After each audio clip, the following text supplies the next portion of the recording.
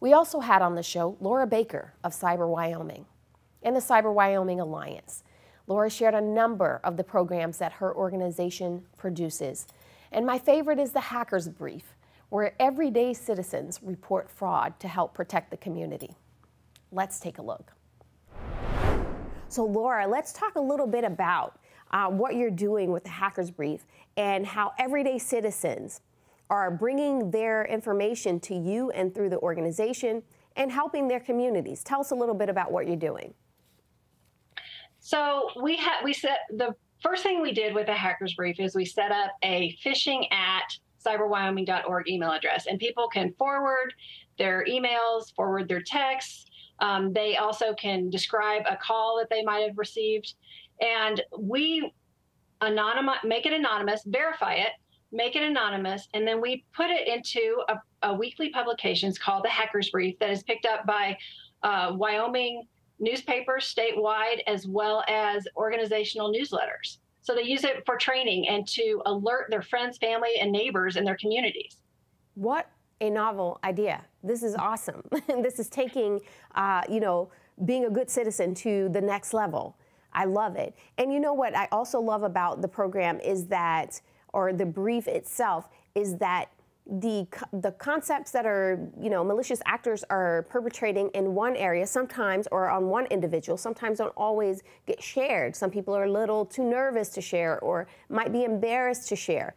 In this scenario, not only are, the potential targets or potential victims sharing, but they're sharing on a scale where multiple parties in multiple places will be able to see and be helped by this. I think it's absolutely amazing.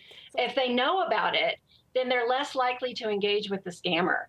And that's proven by studies. Better Business Bureau has been doing studies about that if you have previous knowledge or prior knowledge of the scam and scam tactics, then you are much less likely to engage and thus lose money. And so this idea came through about 3 years ago, I would say. And now every year we take the statistics, like where the scam was reported from, what area of the state, and we publish them so that if Sheridan, Wyoming, for instance, beat out Cheyenne, Wyoming, we make sure Cheyenne and Sheridan know about who reported the most so that they can up their game and create a friendly, competition from different parts of the state. I love that. I love it. And I love how, you're involving the citizens as well as the municipalities themselves in all of that. Laura's organization is doing so many wonderful things. And one of the things I liked most about this Hacker's Brief is that there was a sort of paper trail that kind of showed how these malicious actors were carrying out their programs.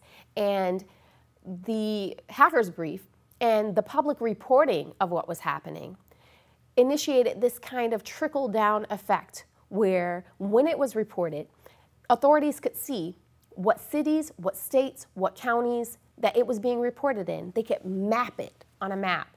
So Laura, kudos to you again and to Cyber Wyoming and the Cyber Wyoming Alliance for putting this Hacker's Brief together. I think it's absolutely amazing.